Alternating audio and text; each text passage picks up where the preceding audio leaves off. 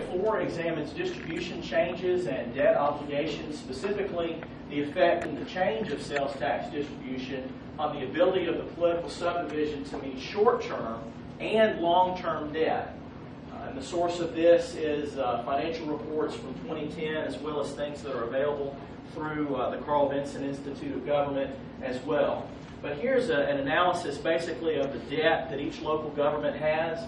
And you can see that it's also aggregated into capital leases, revenue bonds, and the like from the Georgia Environmental Facilities Authority, and also notes consolidated into the last line, which is all debt types.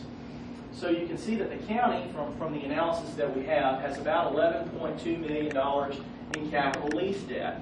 And revenue bonds and GFA, which typically go for utilities and water sewer, is about $9.7 million for a consolidated total of $20,985,000.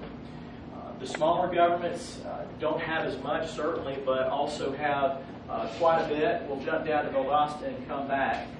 Valdosta has about $34.2 million in revenue bonds and GFA debt, and also $7 million in authority debt, but it consolidates to all debt types of $41.415 million. The local governments have a consolidated number, including Hahira, of around $3 million.